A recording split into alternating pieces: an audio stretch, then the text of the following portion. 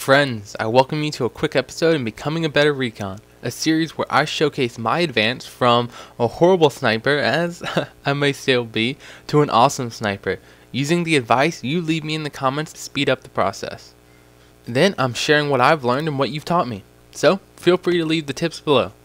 They can be pertaining to this map or the game mode or just new suggestion for weapons or loadouts or setups or whatever, general tips, any of it. And after the patch, coming soon we can only hope since BF3 was announced for the 27th, I think sniping is going to be a little more viable with more one-hit kills, etc. So that'll be my time to shine, huh? Yeah, right. Let's get to this game. Sir Blank and I are playing some squad rush, and the last few matches before this we had switched the teams twice already because we all know attacking is much better than defense, but we got stuck, we couldn't switch anymore.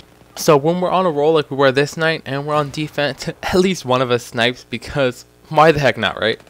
So as you saw, I'm bringing my SV98 to this fight, using what most of you called a crappy scope last time I tried it out, so I'll definitely try out a new scope next time I'm using this gun. I'm also going to be giving my sidearm, the M1911, a little action in this match, and I have the tugs, and I actually plan it. It's just unneeded this match. After we thwarted the attacker's initial advance, we push up to gain control of the possible routes for this map.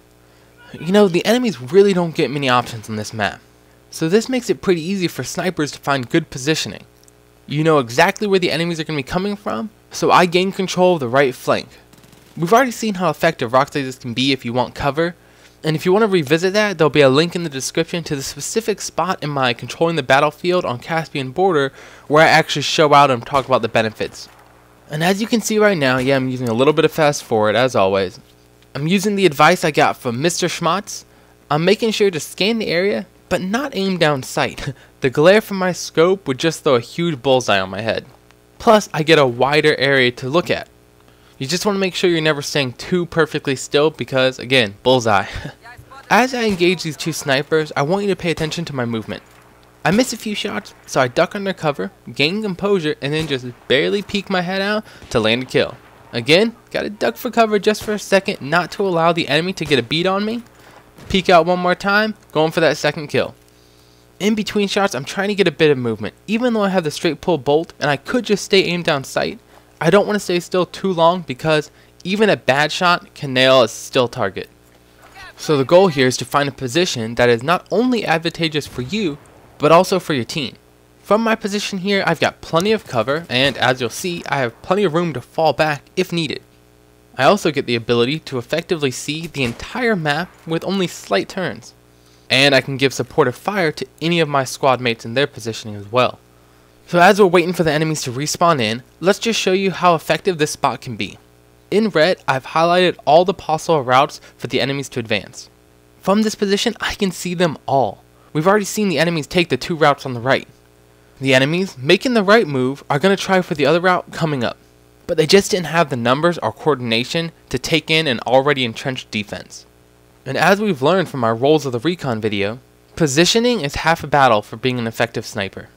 You need to, even if you can't land a bunch of kill shots, to be in a position for Overwatch to give effective callouts to all your squad mates and keep that overall view of the battlefield, not getting tunnel vision on any one single spot. And now we're back to the waiting game. I'm using these rocks as we've already talked about, and I'm scanning the entire area without aiming down sight. What I want to do is just be quiet for a minute and let you watch what happens here, and you can tell me what you think I did wrong.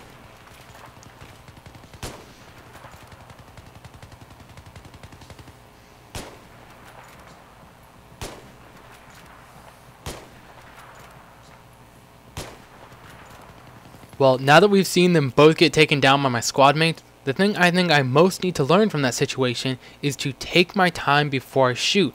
I was anxious, I was worried that my teammates were going to get a kill and I wasn't going to get it, and I was greedy, I was fighting for kills, so I pulled the trigger too fast without taking time to really line up that shot.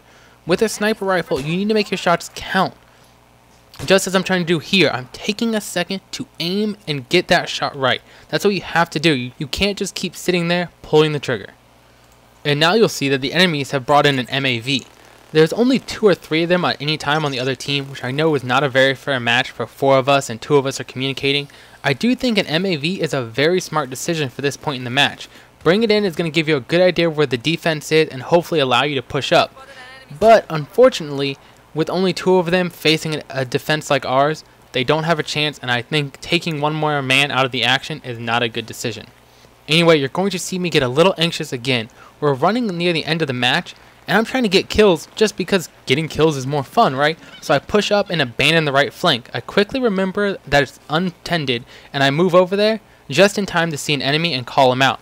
I don't get the shot, so as I said earlier, I can use these rocks for a good retreat. I'm falling behind to get a new position.